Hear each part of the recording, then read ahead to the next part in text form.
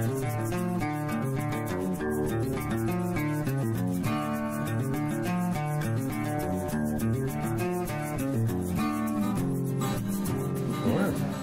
everybody, thanks to all for coming out to our 5th of our 6 Naturalist Journeys presentations this year. Is anybody, for how many of you is this your first Natural Studies presentation? All right, well welcome to our annual program. How many of you is this your second Naturalist Journeys of the year? Third? Fourth?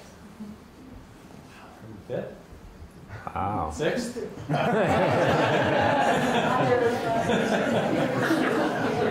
Great, well welcome and welcome back. I have a cheat sheet to remember all the things I'm supposed to tell you before we kick things off.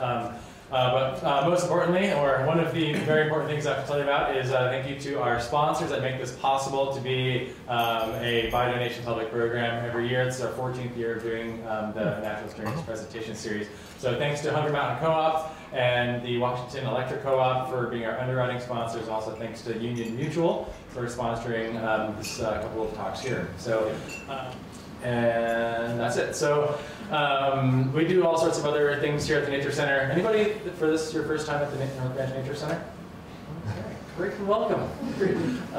So we do all sorts of things here.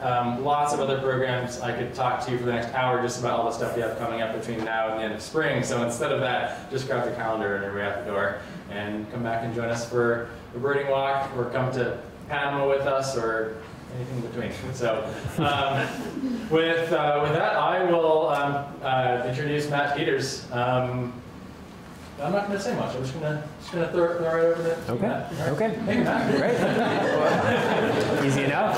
Thank you, Sean. Get started here. Thanks everyone for coming tonight. I also want to throw out a special thanks to members of the Upper Winooski Field Naturalist group that graciously decided to bring their meeting to us tonight rather than making me go and kind of do a replay for them over in Marshfield. It's another great naturalist group that we meet monthly up at the Jaquith Library in Marshfield.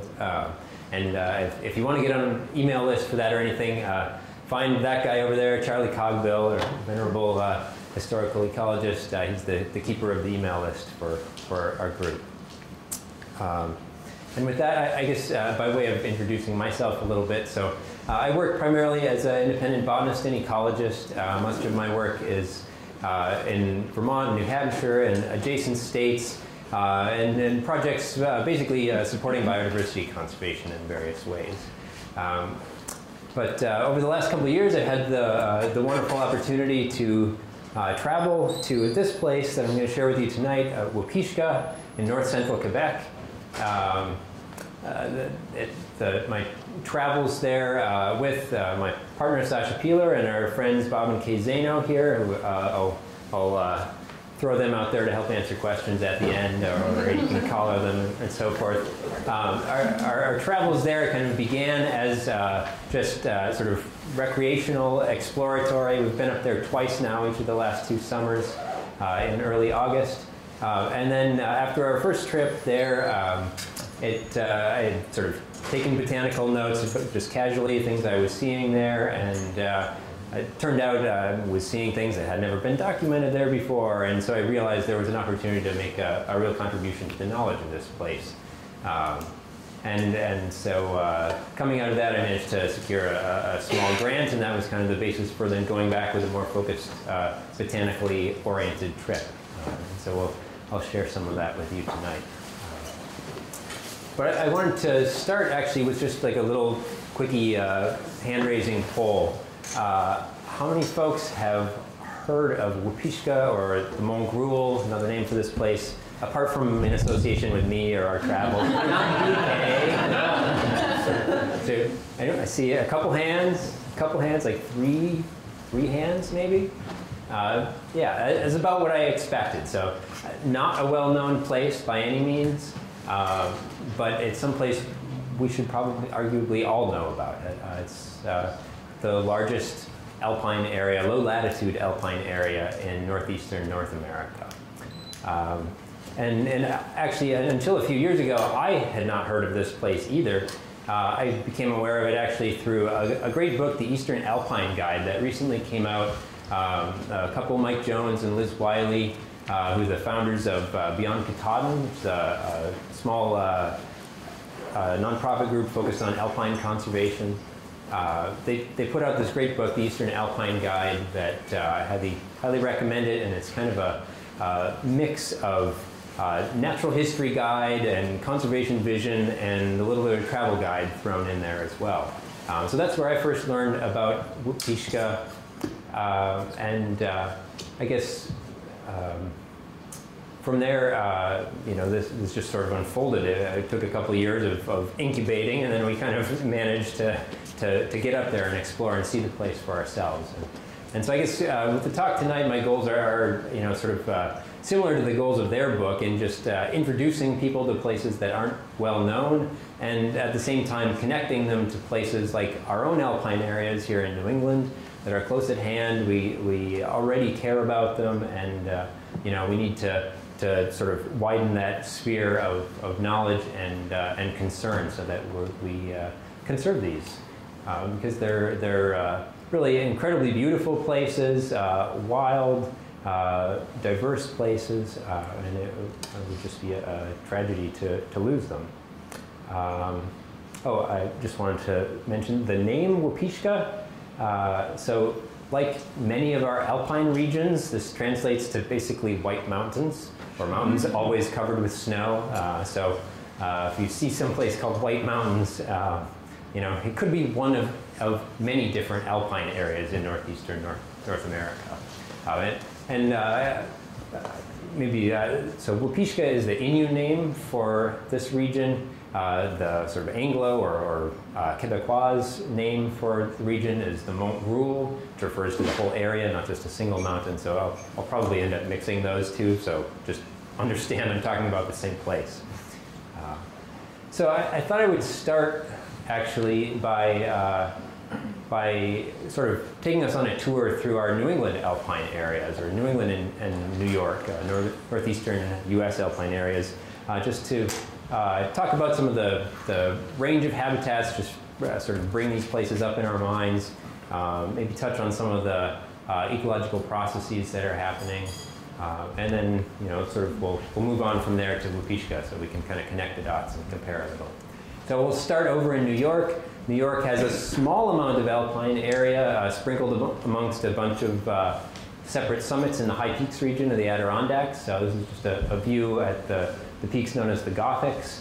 I can't really see the alpine areas particularly clearly here, but you'll see features like some of these big slides here, just sort of indicative of the extremeness of these higher elevation alpine environments and some of the unusual physical processes that happen there and shape the landscape.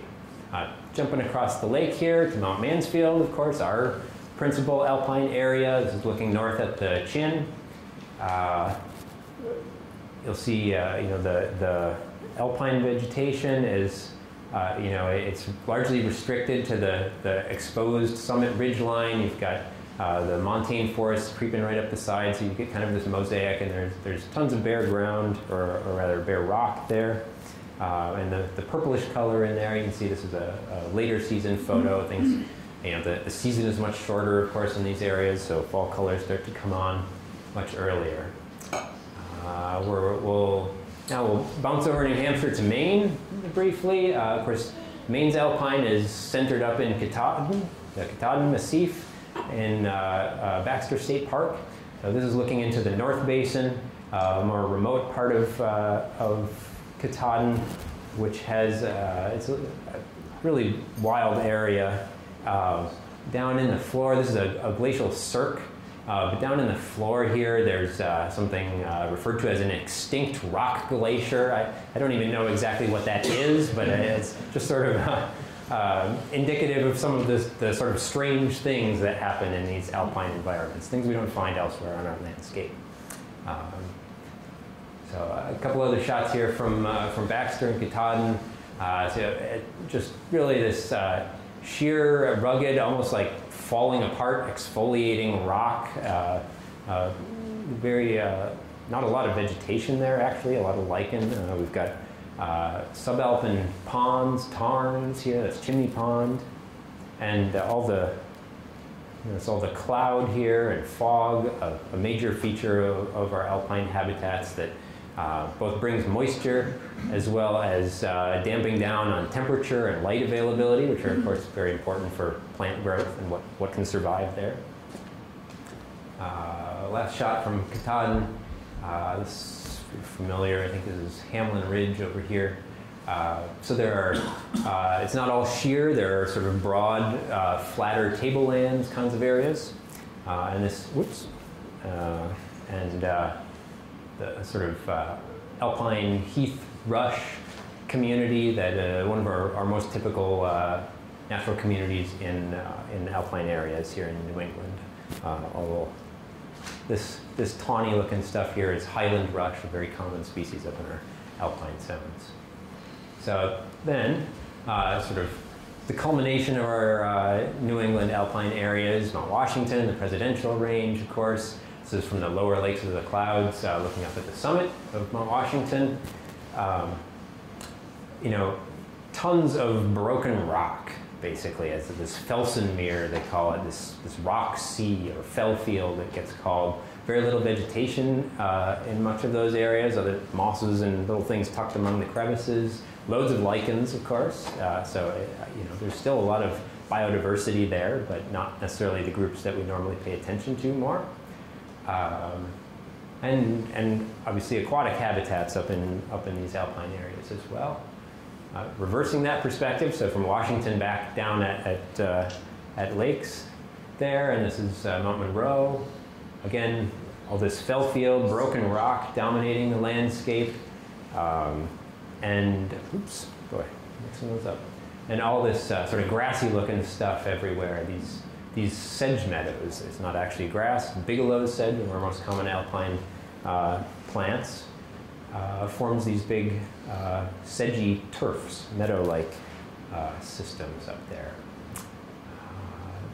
And looking, that was southern presidentials turning around, northern presidentials heading up. We got Jefferson and Adams here, Madison just peeking around the corner. More of the same in a way, this Felsenmeer, sedge meadow areas, and then you know, a little glimpse here into the terrain of the Great Gulf, one of many big ravines that surround the mountain. And these are a very different habitat from the exposed ridgeline areas. There are greater snow accumulations, they're sheltered from the most extreme conditions, so you get a whole bunch of species that grow there and not in other areas in the alpine zone.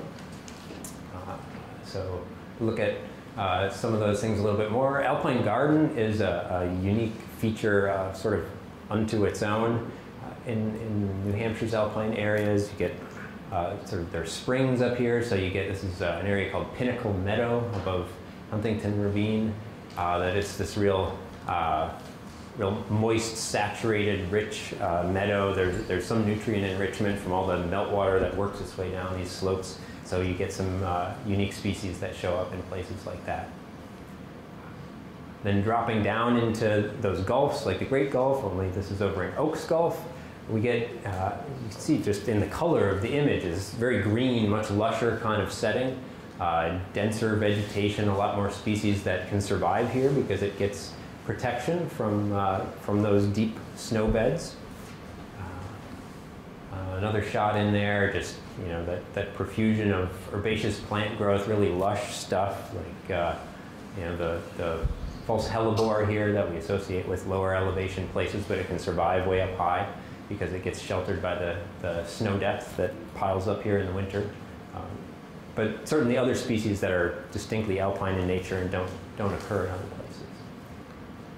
So then jumping back up on top, sort of a different kind of very relatively barren looking rocky habitat, much finer sort of gravelly substrate and weird soil processes. This is a little bit hard to see, but there are some sort of longitudinal stripes you can almost make out in here a little bit. There are soil stripes. There's all these sort of strange soil processes that have happened because of the freezing and thawing, the extreme freeze-thaw conditions that go on up in alpine zones. things with names like solifluction and cryoturbation and fun words like that. And I'd be remiss if I didn't throw in a winter shot in the Alpine, because of course it's cold and severe wintry conditions that are much of what create the Alpine environment. This is from Madison, looking back at Mount Washington, across the Great Gulf here in the middle here. Snow depth, accumulation of snow in varying depths or lack thereof, where it's exposed by extreme winds. Actually, when I was putting these slides together, it was some of them, it was a couple weeks ago when we had those really high winds, and there was wind speeds like 175 miles an hour up here, kind of thing. It's like, you know, just amazing conditions up there, and that's part of what shapes these places and makes them what they are. So, stepping back from the images for a minute, I want to just sort of capture a sense of scale here quickly. So there's New York's alpine areas, about 100 acres sprinkled around a bunch of different summits, about 20 different summits. There's Vermont, we're at something like 116 acres, mostly on Mount Mansfield, a little bit over on Camel's Hump, a few more acres there. Then big jump up, now we're in Maine. 6.5 square miles of alpine terrain. Again, mostly on the Katahdin Massif and a little bit on the nearby Travelers Range and some other summits in western and northern Maine. And I should say the circles are proportional roughly to the area involved, if that wasn't clear. New Hampshire, we're talking 10 square miles now. We're really getting up there. We got double digits of square miles. And then we put all of New England and New York together. So this is all of our northeastern U.S. alpine areas. Rounding up, we're at about 17 square miles. So you can probably guess what's coming next, right? Boom. So this is Uapishka. It's 1,200 square miles. This is like the size of Rhode Island, like literally. So it just completely blows out of the water what we have here in terms of scale. Not to by any means belittle what we have, but it's kind of mind-boggling. And I mean, the title slide I started with, you get that sense of just, you know, seeing to infinity, to the horizon in Alpine. That's where we're going. The largest area of low-latitude alpine ecosystems in northeastern North America. So here's the quick overview map, courtesy of Google. So from our place down here in South Woodbury, going about 700 miles northeast, cross the St. Lawrence, and then head up the north coast, as they call it, of the St. Lawrence Seaway, across the Saguenay Fjord there. Yes, you don't have to go to Norway or Alaska to see fjords, just go up to the Saguenay. It's pretty cool, beluga whales and all kinds of neat stuff there. And then this right here where the line changes, that's Baie-Comeau, a little city on the coast. And then you head north on the highway to Labrador. There's pretty much only one road, so it's hard to go wrong. So it's Route 389.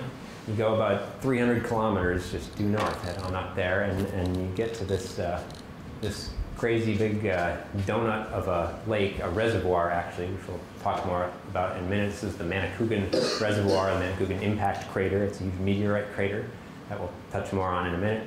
So we're 51.5 degrees latitude, so not extreme. We're not north of the Arctic Circle or anything like that, but getting Arctic conditions in the mountains. And I should point out, don't trust Google when you're going on trips like this. It's not that accurate. It's not so bad, but we took a day and a half to do the drive up there. That's all I wanted there. So then just sort of big picture ecological context, we're kind of going into the heart of the boreal forest, which is this huge circumboreal band that kind of really circles the globe largely, of dense black spruce dominated forest. And Uapishka is basically right about where the sea in Quebec is there. So we're towards the north edge of that band of boreal forest. And they call it lichen woodland, is sort of the next tier, the next lighter gray. So basically the forest starts to break up a little ways north of there. sort of becoming savanna-like in structure, except with evergreens, of course. So Uapishka rises as this island out of this sea of boreal forest. Boreal forest, very dense, extremely mossy, everything moss-cloaked. You see similar forests in our mountains or some of our low, cold hollows, especially in the Northeast Kingdom. But nothing we have here in Vermont is really quite like the true boreal forest that's black spruce dominated when you head up here. So here's a shot up the highway to Labrador. Most of it at this point, most of the southern section is actually paved. So it's not all gravel like this. It's sort of like the Alaskan highway. It's sort of progressively become more and more paved through the years. But it's still a pretty remote, rugged road to travel there. Not a lot of services if you have problems, kind of thing. And haul trucks full of logs and Hydro-Quebec stuff and so forth going down here at high speed. The power piece of this, much of the road, actually there's a huge transmission power line corridors paralleling the road. And at one point you pass this, you're out seemingly in the wilderness on a road, but just wild land around you. And there's like this 10-acre substation kind of thing that just goes on and on and on with all manner of electrical power stuff until eventually you get here, the Barrage Daniel Johnson, or the Manic Sink Dam, which holds back the Manicouagan Reservoir, that huge donut-shaped water body that we saw earlier. At one point this was, I think, the largest dam of its type in the world. I'm not sure that it still holds that title, but it's pretty huge. So just to follow through with the impact crater and dam, excuse me, a bit of a cough, so apologies for hacking now and then here. So this thing it's like 60 miles across. It was formed about 215 million years ago when basically apparently a comet broke up and various big chunks of it fell to Earth. A chunk that made this crater they think was about 3 miles wide, blasted this out. The other craters are sort of, I think there are 4 other craters scattered around the world that if you sort of work the plate tectonics backwards, they all form a line. They don't in our present globe, but anyway, so that's sort of the quick and dirty story of this crater, which then geologically is totally unrelated to the presence of the mountains of Uapishka being there, by the way. They just happen to be one right next to each other. And then last time I was up in the shuttle, I just snapped this photo. A NASA photo, obviously, and you can see the crater right there, visible from outer space, with a little, aurora borealis just thrown in for fun. You can see the lights of the north coast of the St. Lawrence down here. Hudson, I think that's Hudson Bay, not just clouds back there. And you can't really make out Uapishka that clearly. It might be this white patch, but it's about the size of that white patch anyway. I'm not positive that that's it. So that crater then, it had natural water bodies, but with the dam it backed up, of course, and it formed the full sort of the full donut there. 33.5 cubic miles of water, which by comparison Lake Champlain is 6.2 cubic miles, so this thing is huge. Might be where some of our electrons are coming from. Hydro-Quebec supplies a lot of energy to New England. So anyway, then continuing on a little bit further up the highway, you finally get to the southern trailhead for Uapishka, so Uapishka itself is trailless, apart from basically 2 access trails that have been cut up to tree line. One that we took at the south end that goes up to a mountain called Mount Provencher, and one that kind of comes down this way from the north. But this whole interior area, these squiggles represent roughly our 2 trips in 2017 and 2018. And the total sort of area that we covered was sort of crisscrossed about 20 square miles worth of terrain over the course of those 2 trips. We'd hoped to actually get like way over here, like much further east, but it's just really slow going here. Got big packs, as you can see, and well, having a botanist along never helps because you stop and look at everything, and, that kind of thing. So, but we found all kinds of cool stuff. So, well worth it. Love to go back and explore even wilder parts or even further out. So we got, I won't slaughter the French here, but if you can make that out, we got a territory of autonomy and discovery. It captures it nicely right there. So I think that's what I wanted to do there. Go. So a little bit more overview. So this is a topographic sort of model or map. The green areas are the low elevations, the orange and darker colors progressively higher. So you can see again, 1,200 square miles, roughly 25 miles by 60 miles in dimension there, and the crater, of course, is over here, also about 60 miles across for perspective. So it's kind of this broad plateau that rises from a base elevation of about 1,300 feet in the green areas up to much of the plateau is around 3,000 feet or so.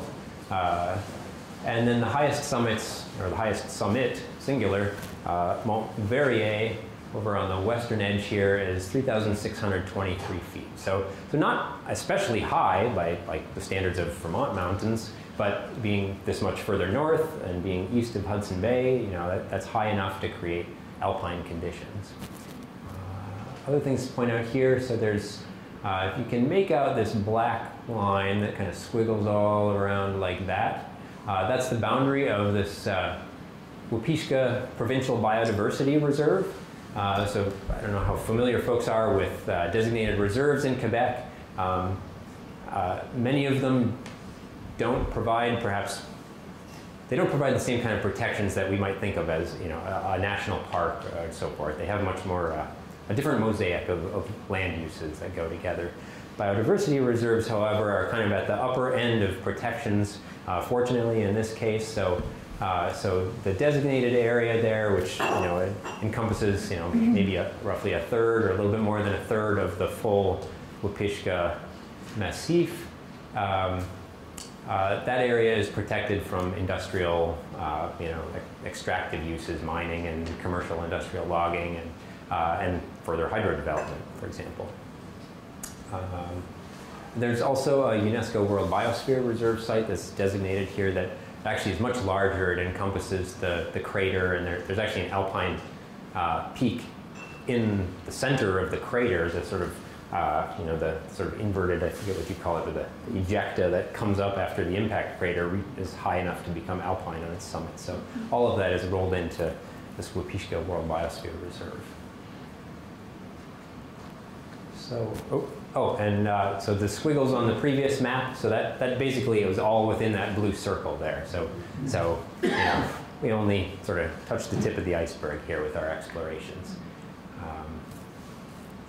This, especially this eastern half, there is actually a rail line that comes down this valley, so that's a potential way of accessing it, but otherwise there's, it's a heck of a long way on foot.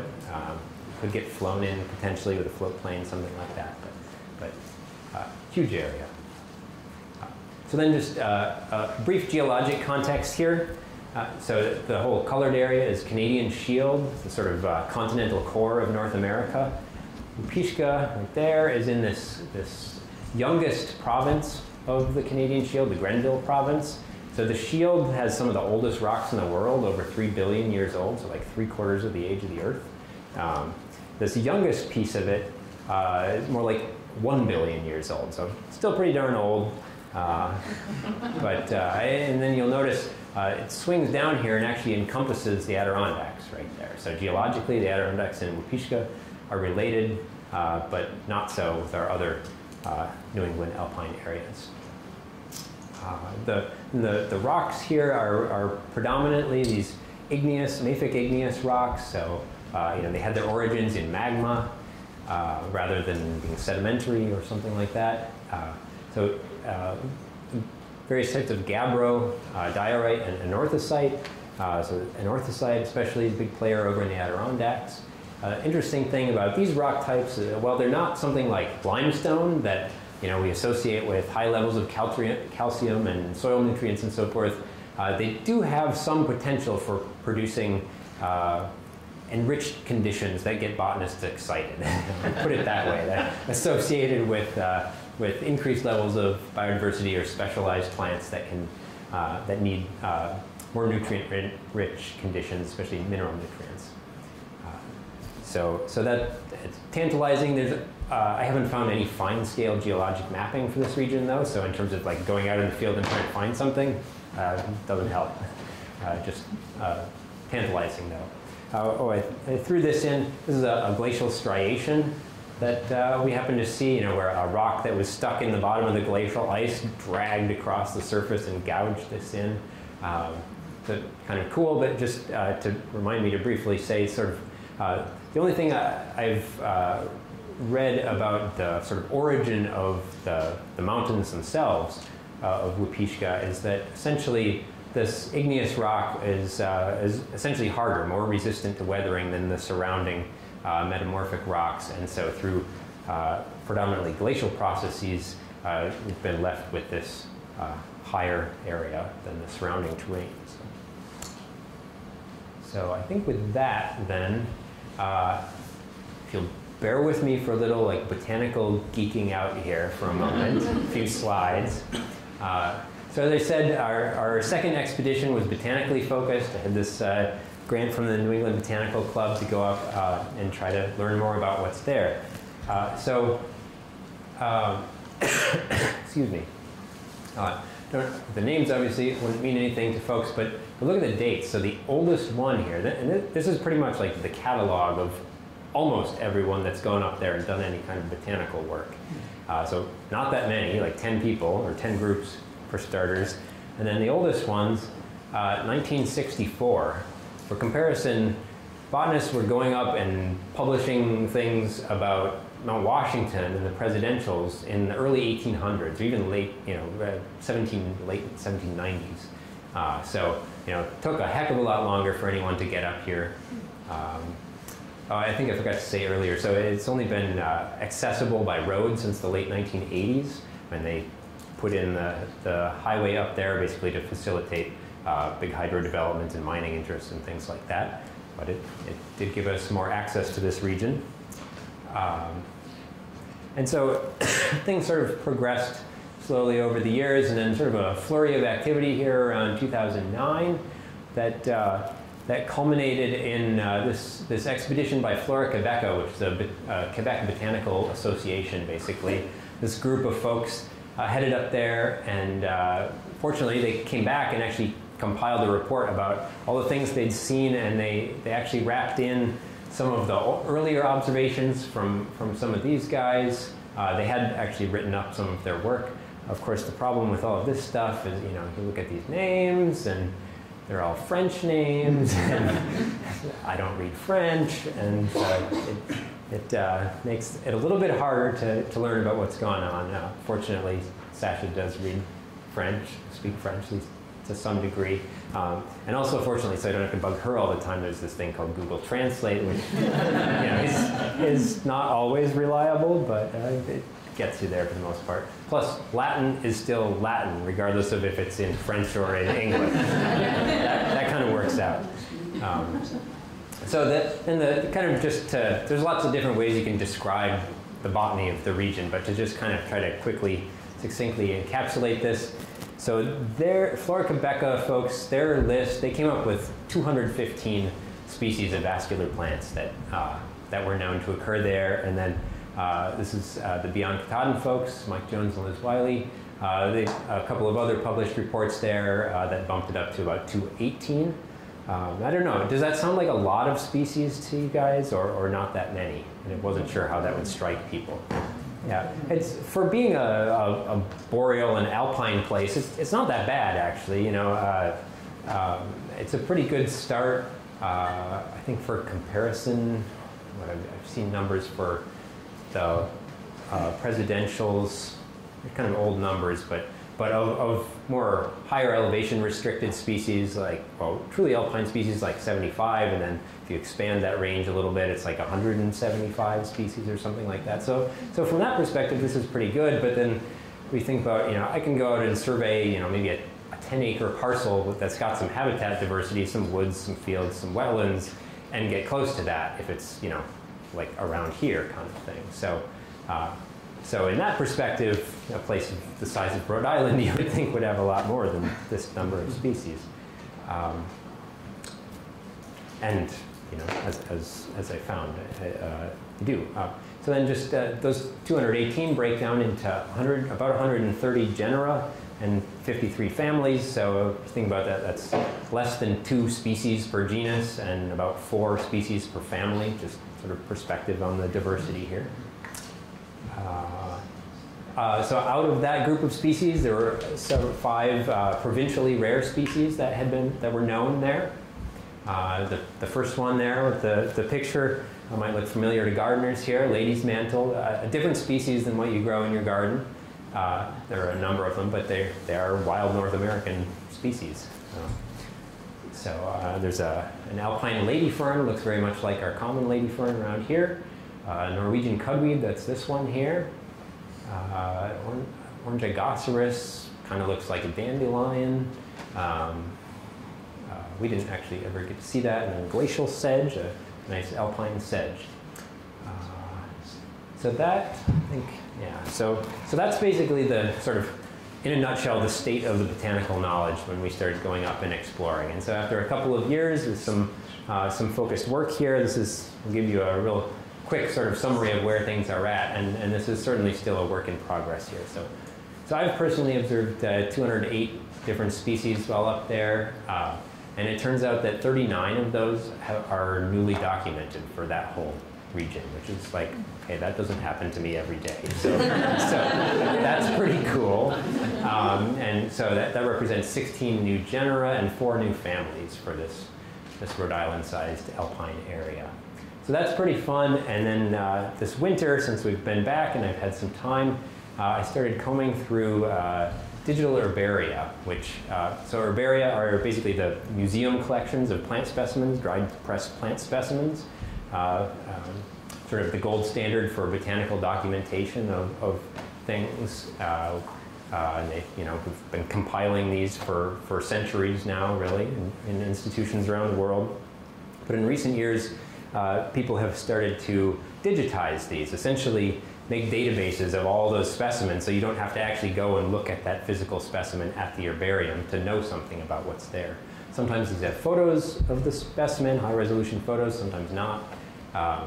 And it sort of creates its own set of problems with sort of how much you trust the data you get from this. So these are 3 digital herbaria that I've pulled data from to look at what occurs, what's been found up in Uapishka. And that has actually yielded 18 additional species that someone had collected, but sort of had slipped through the cracks of the other reports and so forth. And some of that needs a little bit more verification. I haven't actually looked at those specimens in person to confirm identifications and so forth. But that brings our total up to 275 species or thereabouts. So that's a 26% increase in the plant species diversity there. So that's pretty exciting, again, and not something that happens every day for me. There aren't that many places, in North America, I think, that you can go and do something like this. So that's really exciting. As I say, still a work in progress. Mostly trying to sort of sift through those herbarium records and figure out, sort of confirm for sure which are good, and if any of them aren't. A couple of other perspectives here to summarize this stuff. So 32 of those species, of that 275, so 11%, are not found anywhere in our northeastern U.S. alpine areas. So they just don't come this far south. An example of that group, so the flip side of that is that almost 90% are in common with our alpine areas, so there is a huge amount of floristic similarity. But as a representative of that group, got pink elephants here, right? You can see it. You know? You got the nice trunk and the ears and the head. This is a lousewort, elephant head lousewort, Pedicularis groenlandica. This photo actually is not from Uapishka. I took this out in the Beartooth Plateau out west. It does come further south out in the alpine areas of the western U.S., but not in the east here. When I found it in Uapishka, it was a little bit past, but you can kind of see these purple stems here. That's it. And this is one that had actually been found back in the 80s by Lavoie, but no one had seen it since. And found it there, but although in a different spot, so it occurs in at least a few places. And then I promise this is the only graph in the whole presentation. It's a really simple graph. It's just which of those 275 species, which genera have the most species in them. So starting at the bottom here, Carex, that's the sedges. So sedges are the most diverse genus in North America, plants in North America as a whole. And holds true up here. 31 species of sedges occur there. Moving on up, Salix, that's the willows. So you've got a whole slew of willows, 18 species. A bunch of those are actually some of the specimen data that I'd like to be able to do a little bit more confirmation of. Some of them are you know, things from much higher Arctic that have been reported there, but willows can be tricky, and you know, it would just be nice to be able to actually see some of those specimens. But a lot of them anyway. Vacciniums, the blueberries and cranberries, we got, what is that, about 8 or so. And Juncus are the rushes, we got 6 of those. And violets on top there for 5. So those 5 genera together are about a quarter of all of the species that occur up there. So just another way of trying to encapsulate and describe some of the diversity there. And a couple of the willows just for fun here. This one, northern willow, just, you know, this is, our trips were both in early August, the first week of August. And here it is. This is a male catkin with the red anthers. Little flies going crazy on there, nectaring, or I don't know, maybe I don't know if they eat pollen as well. Willows are a great nectar source, actually. You might not think of it looking at them, but they have a lot of nectar in there. And just blooming in early August. And here, even further back, just emerging from bud, this was in a late-lying snowbank area that had just melted out. There's snowbed willow, another one that likes snowbeds, and just these little round leaves are the willow, and these tiny little red things are the catkins, and that's all it is. It's itty-bitty things. So, and then just one last piece here. So we had the 5 rare species that were already known there, and then this one, Allen's buttercup, was one that I found and got all excited about this. It was, I initially looked it up, and it was a globally uncommon species. It was provincially very, very rare. This range map from the flora of North America. It's got a couple of patches of habitat here on the east coast of Hudson Bay and over here in the mountains of Labrador. And then just these couple of outliers, including down here in the Gaspé. And so there's my dot there, the red one. And then it turns out they downlisted the darn thing. It's like, now it's only provincially uncommon, and which is, you know, it means that it's doing well. They found more populations, is what that means essentially. And they've kind of filled in the range map here along the northern coast of Ungava, basically. But still, it's a northeastern North American endemic species. It doesn't occur in other parts of the globe, so I'd certainly never seen it before. So that was a pretty exciting one to find, and I'll show you the site that came from later on. It's a pretty neat spot. So, so that's sort of the botanical summary in a nutshell here. And now I want to take us through kind of a tour of some of the different major habitats and some of the plants associated with them. So I wanted to start with these old-growth subalpine white spruce woodlands. They're really cool habitat structure, very beautiful. Basically, this savanna-like structure, except with evergreens instead of, you know, oaks or something we might imagine. A lot of a lot of sort of scrubby dwarf birch, a couple of different species. I think it's a mountain alder. And this is a pretty unique type of forests or woodland system, doesn't occur in other areas. And there's been some research that suggests, if I get this right, so that about 5,000 to 9,000 years ago, there was this period called the hypsothermal, where temperatures were actually a little bit warmer than today. And we had these forests dominated by balsam fir with white spruce in them. But then subsequent cooling of the climate basically knocks out the balsam fir. White spruce is hardier than balsam fir, so the balsam fir can't hack it. White spruce is still standing there, and then you get an increase in fire frequency in the surrounding landscape that shifts things in favor of black spruce, like we have in the current boreal forest as a dominant. Black spruce sort of has a cyclical fire dependency with big stand replacing fires.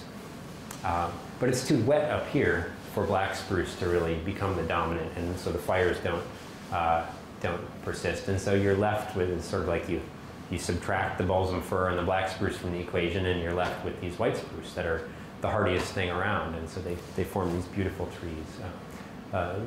Maximum, or the oldest ages are around 200 to 265 years. We saw some cut logs on the trail up, actually, that we were able to count, and they were sort of in that range, over 200 years. So really neat system, and really they're just, I've got a few more images just to show visually, just beautiful spaces, really. It's this, you know, the sort of thing with savanna environments where it gives you this sense of you can see, but you can't see everything, so there's this kind of continuous unfolding as you move through the landscape of always something around the next corner to discover and see. They just really, they really struck me as gorgeous. This is a campsite near Lac Magique. There are oftentimes patches of this woodland associated with large lakes. Another large lake we camped near, Lac Joyelle, with this nice basin of white spruce woodland. Beautiful terrain. Shot in there, you know, so this sort of open woodland with real brushy dwarf birches and so forth, lots of lichens, very lush and moist, very spongy ground everywhere there. In some places it would come down to streams. This is towards the headwaters of the Rivière Tumnustuk. This was really fun, actually, not so much for the woodlands, but it was pretty warm this day. We'd been on a big hike. We came down here to cool off in the river a little bit, and so there's bugs everywhere up here, of course, right? And I'll talk more about that later, but there's a lot of deer flies, actually. So we're catching deer flies and throwing them in the water to feed all these little alpine brookies that live in these streams, and they're not skittish about people or anything like they tend to be here. And they would just, you know, they're little guys too. They're just like that. They would just hammer deer fly after deer fly, like all you could feed them. And, you know, it sort of feels like, I don't know. After all the pain inflicted by the bugs on you, something that feels good about that, I guess. So anyway, so moving on. Moving up to the summit areas, very exposed summits were really in some ways similar to our summit and ridgeline areas. Many of the same vascular plant species, but here it's actually lichens that really dominate this system. The ground cover is like half lichen, really, and not crustose lichens that you see on rocks, but like reindeer lichen kind of stuff. Tall, big thick mats of lichen. Again, these summits are like 33 to 3,600 feet, that kind of elevation range. Some lower elevation areas that get really exposed. And relative to our New England alpine areas, you know, there's not that much bare rock here, and there's really none of that Felsenmeer or fellfield type environment. I don't know why that is exactly, but it's not there. Another conspicuous absence was the highland rush I mentioned in some of those early slides. That's a dominant part of our alpine meadow habitats. It's here, but it's extremely limited. very little of it to be found. But otherwise, many of the vascular plants you see there are the same. You'll notice the sort of socked-in conditions, and this actually isn't bad. Sometimes it's much worse, like, you know, hardly see your hand in front of your face kind of thing. So it makes navigation interesting. You see the map case there. We had a GPS unit along. I used that especially for recording locational data of plant specimens, but we sort of elected to do our navigation with map and compass rather than doing it all GPS based. And so that was a fun challenge, and gets more challenging when you can't see where you're going. So anyway, and all you've got are 1 to 50,000 scale topo maps, which lack a lot of detail, like entire massive lakes just aren't there. And so, you know, it gets interesting. But there are a few other visuals here, just what these alpine area, or the most exposed summit areas are like. Again, just all the light colored stuff. That's the reindeer lichen. Like actually, I think this lake back here, just not on the map. Like, it's as big as other lakes that are on the map, but it just wasn't there. So you never know what you can find. So this is Mont Verrier. This is actually the tallest mountain in Uapishka, 3,623 feet. So again, this sea of lichen up here. Where am I going here? So interesting things, like there's a frost boil. So you've got these cryoturbation processes churning the soil, and just, you know, a random little pocket like this. Not a lot of this going on, and why it happens right there, I couldn't say. Kind of a raised ring around it a little bit. Cool mosses up here. I'm not going to dwell on non-vascular plants here, but this was a really neat one, Rhacometrium lanuginosum, that would almost be wind sculpted, you know, sort of like little waves here in these exposed summit areas. And then a close-up of the reindeer lichens here. Just really neat feature here. You know, a whole other project to inventory lichens up in a place like this. Very diverse, though. And then reindeer lichens. Reindeer, caribou. So there are caribou here. Unfortunately, we didn't get to see one. We really wanted to, of course. So instead, we saw caribou sign, like scat, like antler rubs. This tree's been all stripped of bark and branches by the caribou.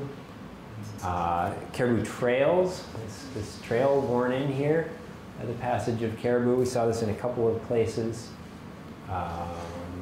Tracks, a lot of tracks, a nice sequence here on a little gravelly substrate. They're very, very round. You can distinguish them from like a moose track fairly readily, the much rounder kind of track. This is another caribou trail here. This was really cool.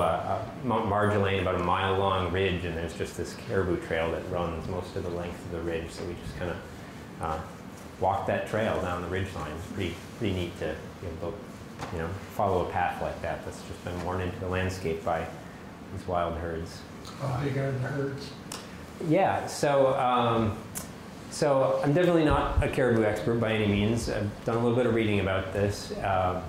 And so it's woodland caribou down here, and it's, I guess, what's considered like the boreal form or subspecies of the woodland caribou. So the taxonomy of caribou is messy and has changed over time. But this group is not the migratory herds that you hear about, like up the George herd and the George River herd and Leaf River herd, that are, you know, hundreds of thousands of animals, or at least once were. They've declined as well. These herds, the numbers I've found are something like 3,000 animals across the entire range of that portion, you know, much larger area than just Uapishka. So, you know, you're talking about very, very low densities of animals in an area like this, unfortunately. And, you know, why that is exactly, I mean, it's partly human use of the landscape, potentially things like hunting, but also things like climate change impacts and things like that. I don't think the story is fully understood. But and then since we didn't see any, Sasha had to kind of demonstrate here. It's another antler rub here. She's demonstrating the technique. But fortunately, others have been luckier than us in this regard. So this is one of Mike Jones's photos. He's a great photographer, among other things, and it was actually a lot of their work up there was wildlife focused. They did a lot of camera trapping and so forth, but he actually got to see this one, snap the images. Actually, this was this great photo of all these plants.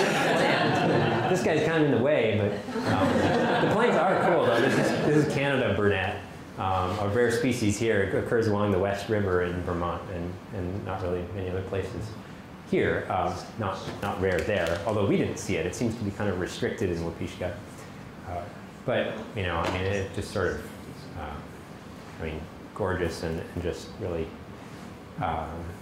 sort of visually sums up the wildness of a place like this, seeing amazing animals like that.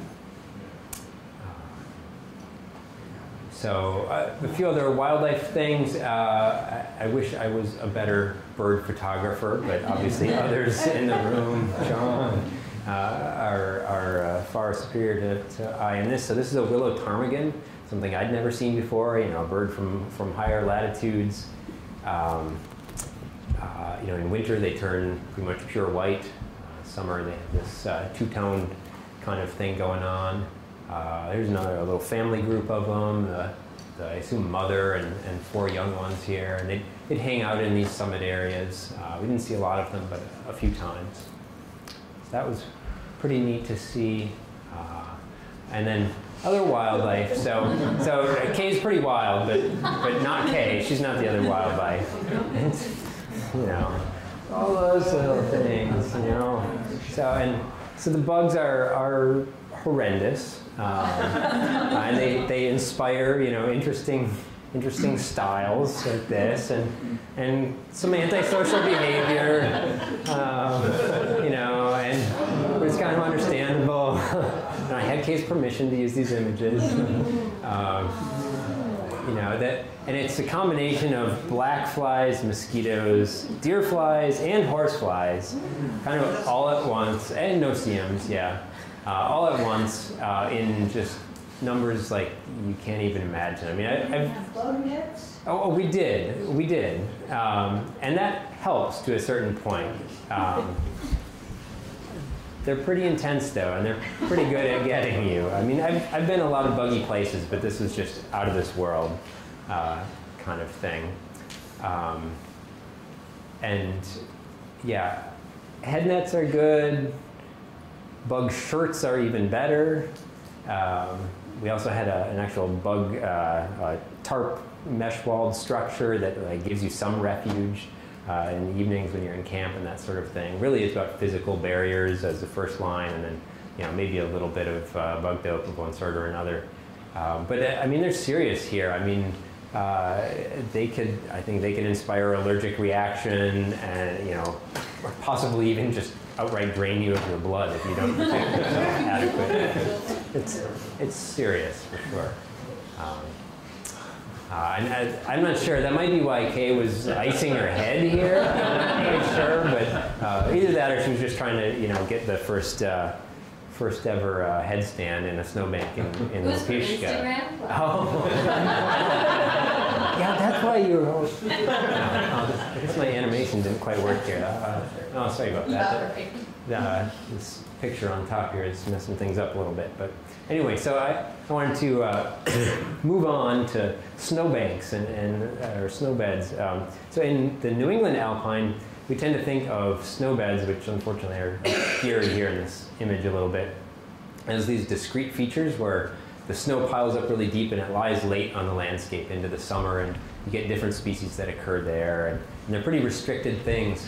Up here in Uapishka, it's like most of the landscape is like this. So it's very different in that regard. And if the slide wasn't slightly messed up, you can see it a little bit better here. Very lush growth. There's like blue joint grass and raspberry and mountain goldenrod and all sorts of things in these places. This, in terms of why this happens, the slide on or photo on top here is not so much a snowbank image, but look at this little scrubby tree here. It's got this really nice, happy, lush part on the bottom, and then it's got this thing that just looks horrible.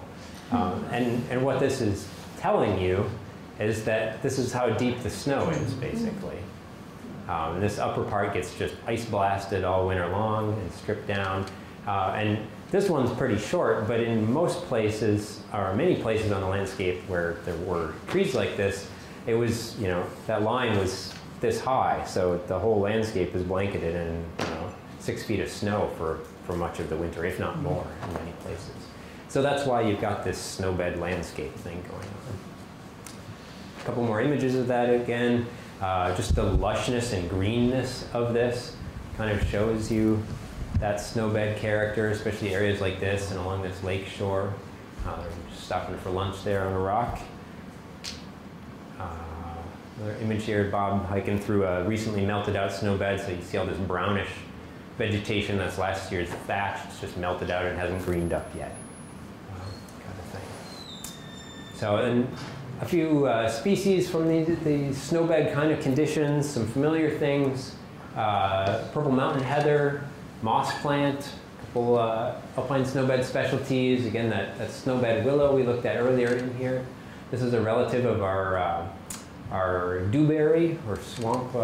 It's a raspberry type thing, but this is an Arctic species that has pink petals instead of white like ours does. In terms of animals, we got the Hudson Bay toad that I guess has had various taxonomic statuses. These days, I guess it's sort of relegated to just a color morph, a variant of the American toad. It's brighter or orange and just strong contrast. They're beautiful and quite large. We saw them pretty commonly in these areas. And thanks to Brian's ID skills here, I snapped the picture. He identified it, an Arctic fritillary. Do these get down to our alpine areas, Brian?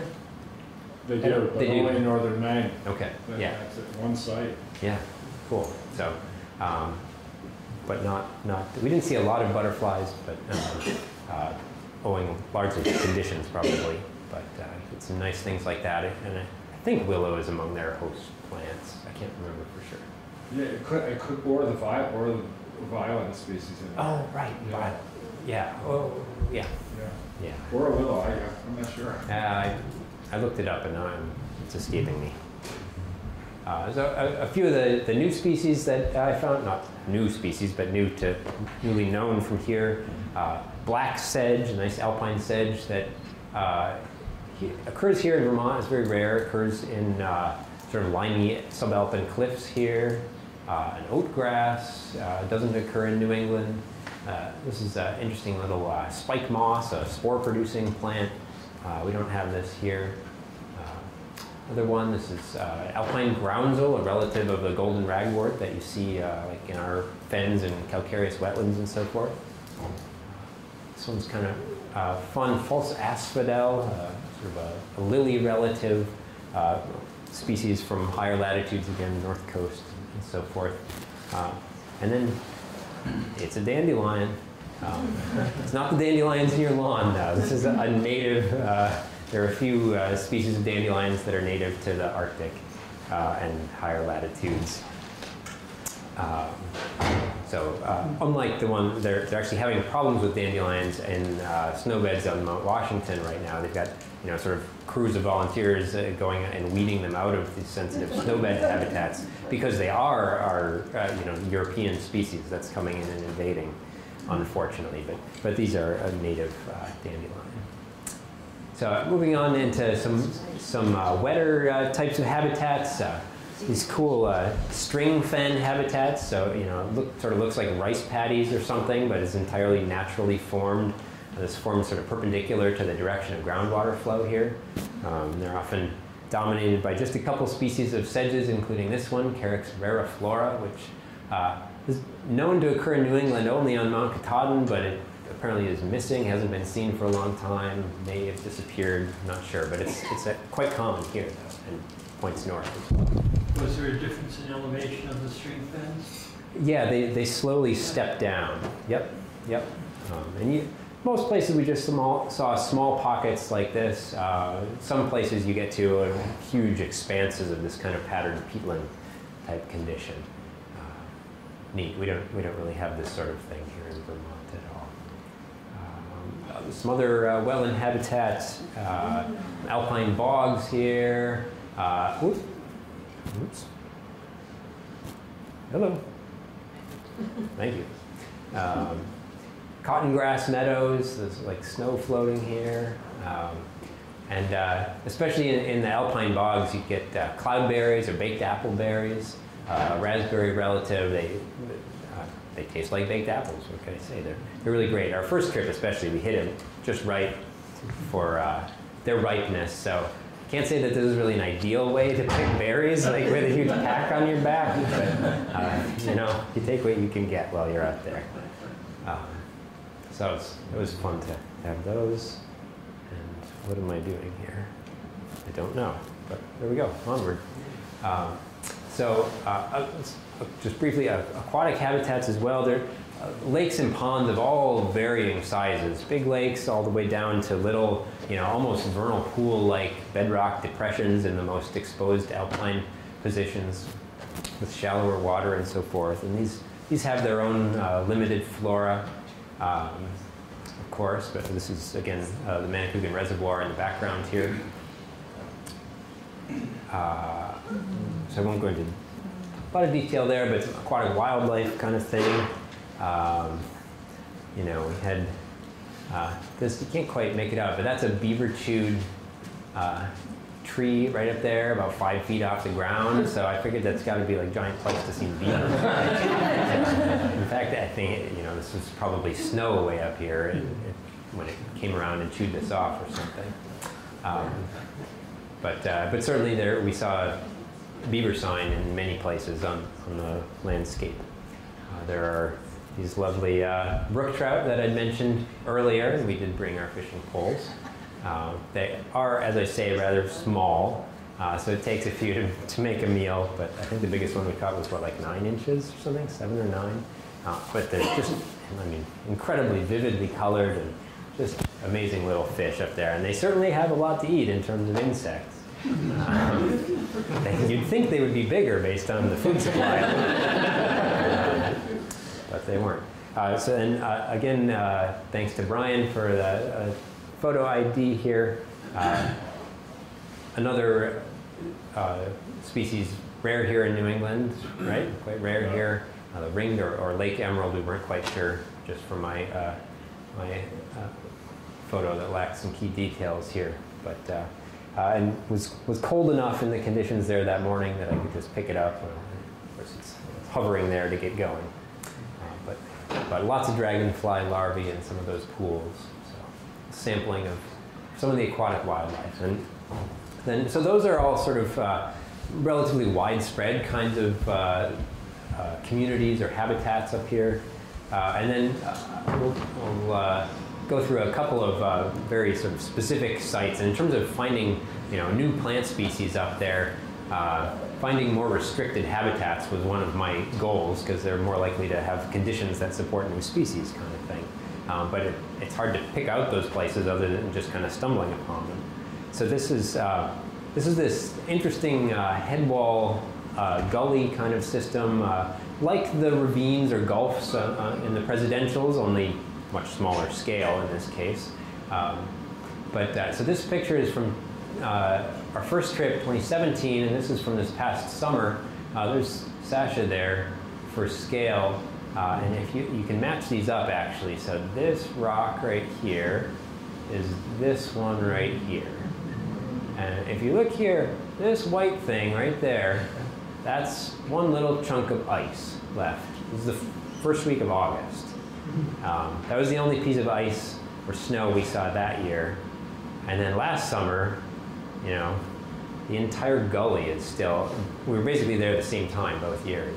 The entire gully is still filled with snow. This was really cool. It was also a little bit botanically disappointing to me because this year I had like 15 minutes to poke my nose in here and go, oh my God, this place is amazing. And then we had to keep moving. So I really wanted to get back and see what all I could find here.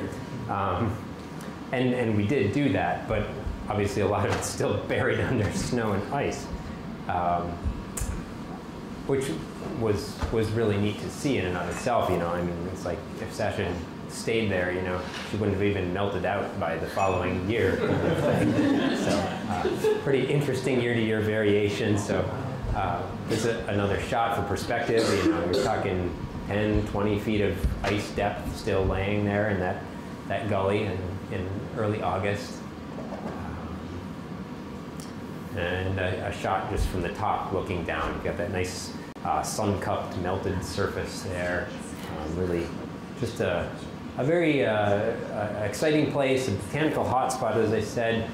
Despite being filled with ice here this year, we did still manage to find a bunch of new things here. Some of them are familiar from our head walls and gullies here in New England.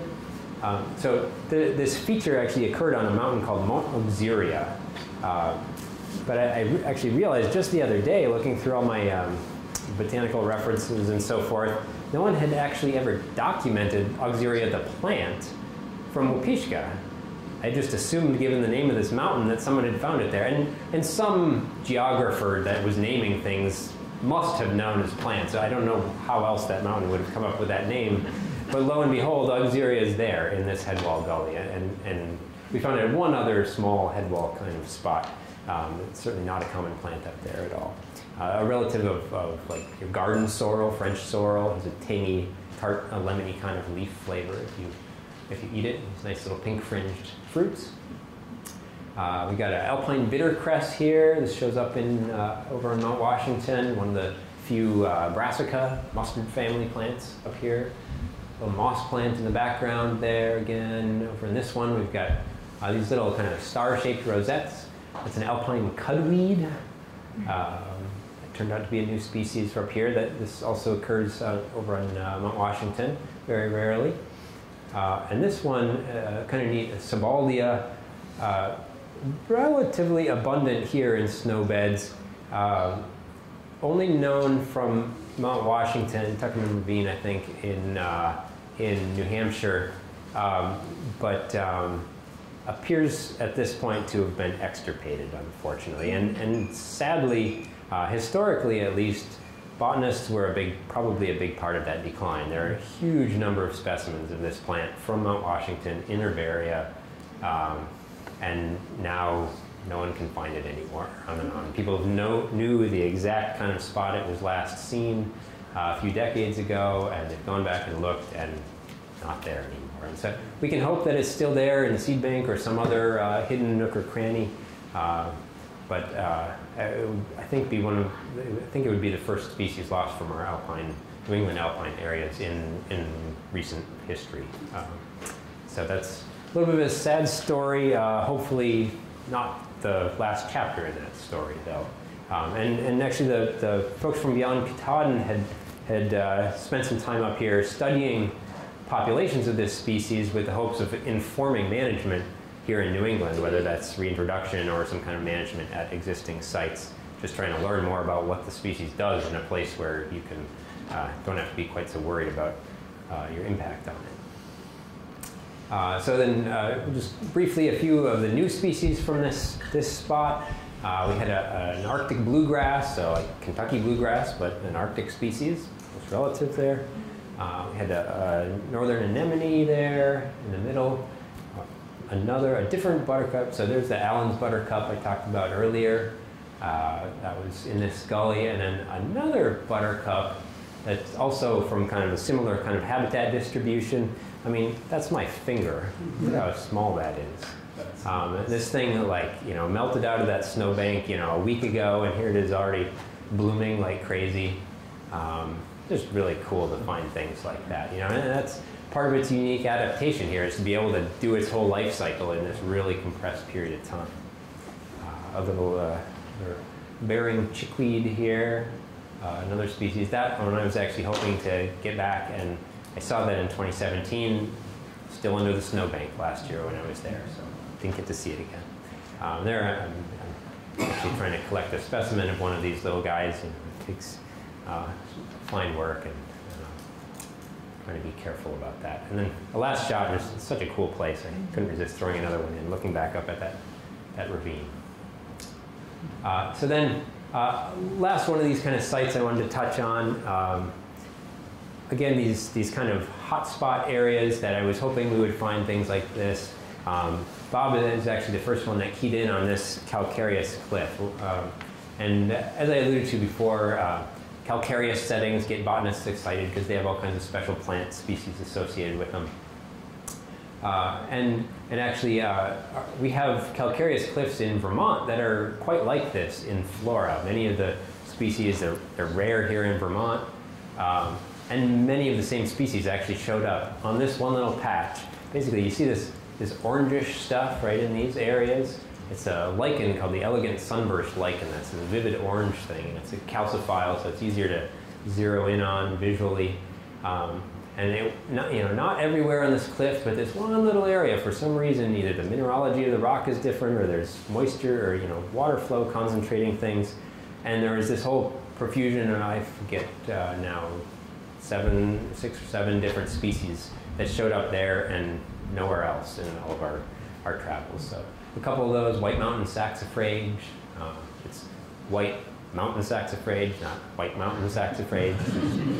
It's a naming thing because there's a purple mountain saxifrage and a yellow mountain saxifrage as well. So one of those fun name things. One of the little cliff ferns, smooth cliff fern, woodsia, showed up there. But just a really neat spot. It sort of encapsulates the feeling of discovery out there. Just another kind of overview shot of that cliff. Again, that real calcareous spot was right in here.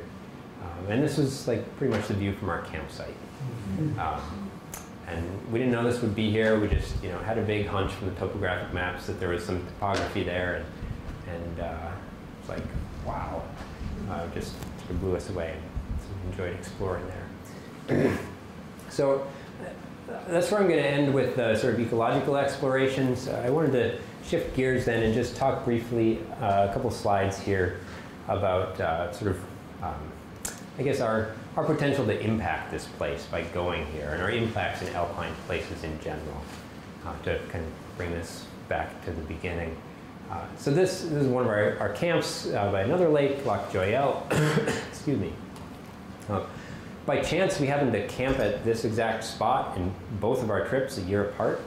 And it was actually, there's this thing right back here. It's actually an old stone fire ring that it was clear that people had actually camped here before us as well. Though that was the only sign, and I was kind of relieved when we got here the second year. We hadn't planned to come back to this spot. But I was relieved to see that actually, you couldn't tell that we had been there a year before. I mean, I think we stayed there 2 nights the first time, but of course, alpine areas, while the plants that live there are incredibly hardy to the environmental conditions, they're really vulnerable to trampling. Really, they just don't stand up to being walked on. Essentially, you've got a lot of wet ground in this case.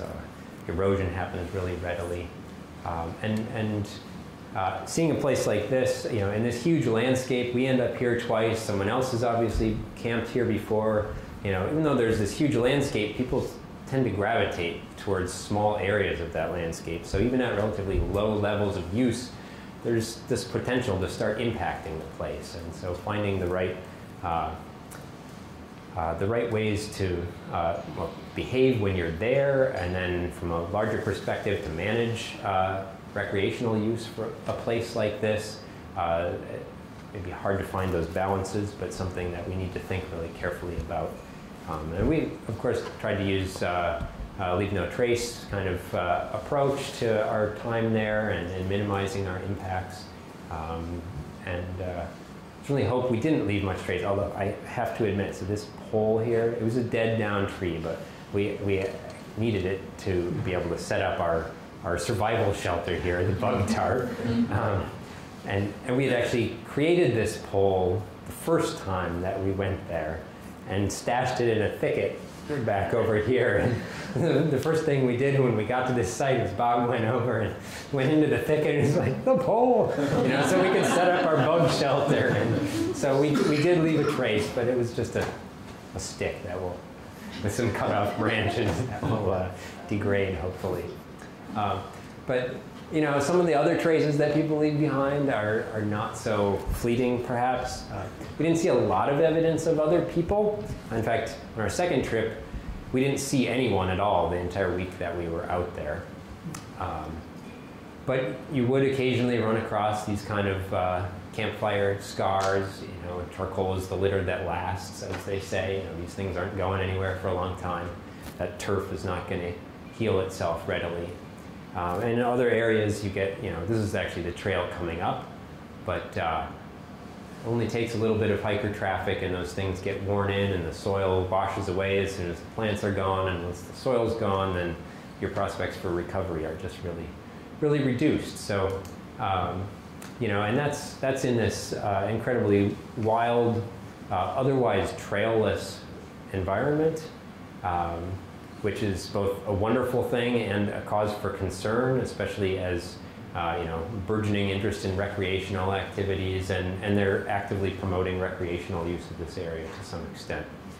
A lot of that use is actually wintertime snowmobiling and skiing to some extent, but certainly summertime use has high potential for impact with relatively low numbers of people being there.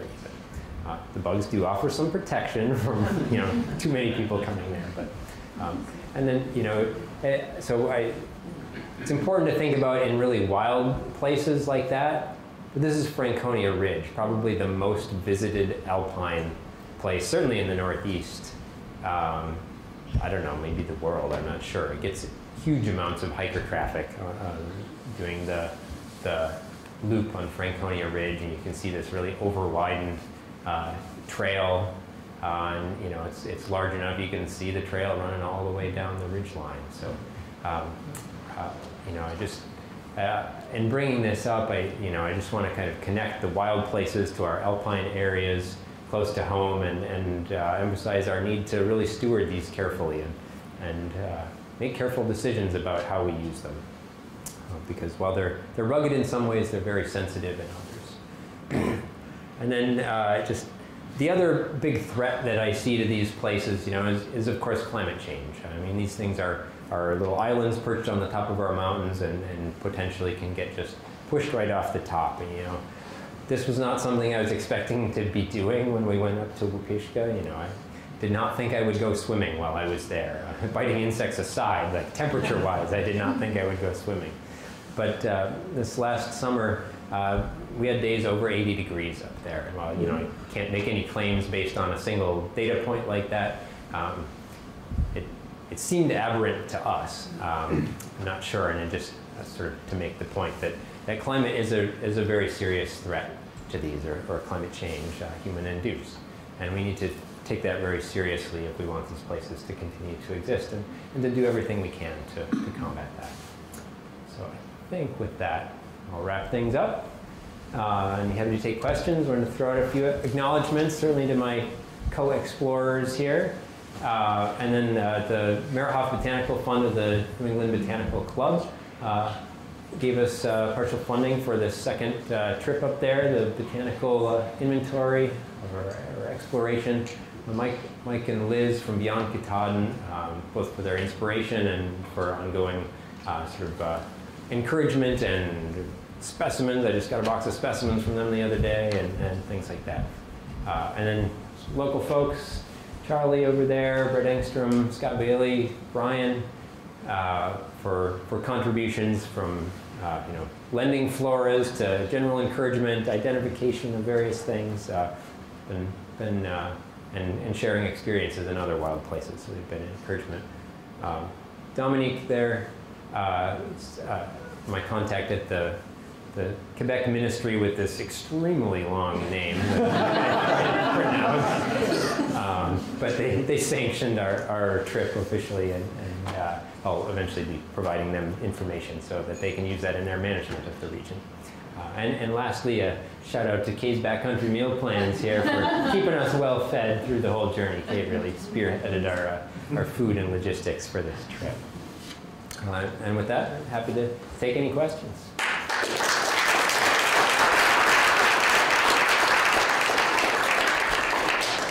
combination of conditions defines an alpine environment? Is it subjective, or how do you know when you're there? Bugs. Bugs, I like it. Well, I think you could look at that in a lot of different ways, and maybe I should defer your question to Charlie Cogbill over there, who's done all kinds of research on where tree line falls. Oftentimes it's defined by tree line, essentially the absence of trees. I'm getting a thumbs up, or at least a thumbs sideways from Charlie. But why does tree line fall where it does is the next question then, and is that climatically induced, or is it because of soil limitations and things like that? But the first cut is really the absence of trees, I would say. And you get into a gradation, obviously, with those white spruce woodlands that are sort of subalpine in nature. But yeah, does that satisfy? Yeah, go ahead. Do you know if those 7 or 10 groups who've gone before you all have done botanical surveys, if they were in the same area, or if they're in different regions of the... Yeah, to some extent I know that. Many of them were more or less in the same, or at least in the same set of western hills or mountains that are the most accessible from the highway. Certainly most of the groups that have gone since the highway went in were on that west side. Some of the earliest groups actually, though, did go further afield, including like east of the rail line kind of gorge that goes down through the middle. I'm not sure. They may have had air transport to get into some of those areas. I'm not sure how they got there, but actually it's one of the challenges of working with the digital herbarium data. You can they plot these things on a map, a Google map kind of thing. You see, this is where all the specimens came from, but then you start digging into it and you go, well, is that really where it came from, or is that just where the coordinates ended up with, from the, the 1 or 2 decimal points of lat long coordinates, and so it gets a little bit fuzzy in terms of where everyone has been. But yeah, there is some spread, but mostly it's on the west side, where more or less where we were. So, what else lies to the east out there? Who knows? Yeah. Yeah. Why are some plants designated vascular? So, yeah, sorry, I probably should have clarified that. So, vascular, that refers to actually the presence of certain kinds of vascular tissue cells in their stems. So, but basically the distinction between vascular and non-vascular plants is, leafy things versus mosses and liverworts. So non-vascular plants are mosses and liverworts. I'm sorry, I should have made that clear earlier. Yeah. Other questions? Yeah. Is there a history of indigenous people there? It's a great question. I wish I knew more about that. The name Uapishka is an Innu name. That said, it's a little bit hard to imagine folks living here all year round, given the surrounding milder conditions. The real answer is I don't know in terms of that cultural history. Obviously an important piece in understanding a landscape like this. There are still Innu trapping rights to some of this land base. Trapping what? I think mainly beaver and other fur-bearing species. There are lynx up here. There's been research looking for wolverine up here. The Beyond Katahdin folks did a huge project around that with a lot of camera trapping. Never found one, but it's kind of like still possible. It's great habitat for them. Hopefully they'll come back if they're not there now. But yeah. It's a great question. I wish I knew more about that. Yeah, Alan. You mentioned the hypsothermal where it was warmer. Yeah. And I guess it would be interesting to try to do like pollen samples in the lake beds or something to see what it was like then and maybe predict something about what's going to happen. Yeah, and certainly that kind of work has been done in a lot of different places. I'm not aware of it being done here. I have read there's a study that not looking at pollen so much. Well, no, pollen was part of it, but they did sort of a 1,000-kilometer north-south transect of alpine sites across Quebec that didn't include Uapishka, but caught a bunch of other sites, and especially looking for charcoal remnants in the soil, especially down at that organic soil, mineral soil interface. And actually the conclusion of that whole study, they were able to radiocarbon date the charcoal fragments then to figure out, you know, when the fire that produced that charcoal happened. And their conclusion from that was that actually a lot of the Quebec alpine areas today were fire created, in fact. They were forested, massive fires came through, destroyed the forest canopy, and it's actually in a recovery process of closing back in over, or that's what they're inferring, over longer time scales. Although sometimes not that long. I was talking about this with Eric earlier, that some of them they think may have become open as little as 500 years ago or something like that. So there are studies of various kinds of more esoteric little bits and clues that are hidden in a landscape like that. I'm not aware of the pollen stuff happening here. So yeah. Other questions? Yeah. What's the resident bear population up there? They're there. We did see a little bit of sign, a little bit of scat, and actually on the trail out at lower elevation this last trip, nice big old bear tracks right in the mucky trail on our way out. So we carried most of our food in various types of bear-resistant food containers, just as a safety precaution. Again, we didn't see any bears. We didn't have any problems. Other folks that have gone up there without, bear-resistant food containers and have had no problems. But again, camera trapping work by the Beyond Katahdin folks definitely documented black bears up there using that habitat. Population density or anything, I really don't know. But they're there, yeah. Yeah, just like they're in our alpine areas too, here in New England. I mean, I was up in the Alpine Garden last summer in this great big bear scat right out in the middle of the Alpine Garden, full of alpine blueberries. So, yeah, they're up there. Yeah. Other questions? Yeah. What are the blood-sucking insects in the sense of what they feed on when people aren't around? I don't know, toad blood maybe? Maybe they can suck on one another, I'm not sure. Yeah. Go towards. Yeah, it's one of the unfathomable things about the hordes of biting insects. Like, what do they do? I mean, there are other large animals, bear, moose, caribou, and then smaller animals.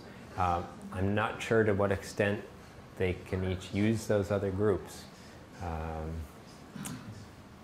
But somehow they keep reproducing.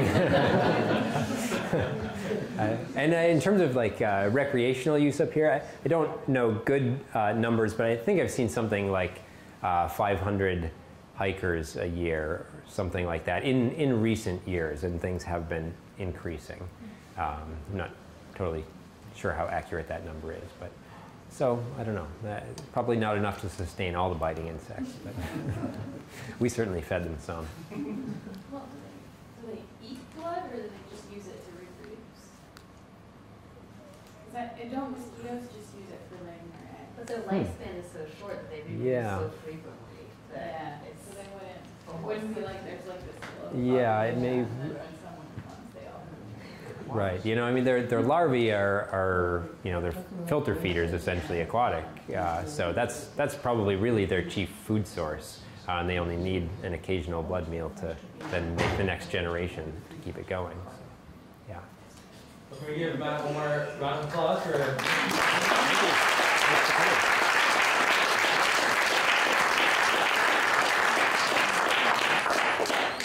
All right. Thank you.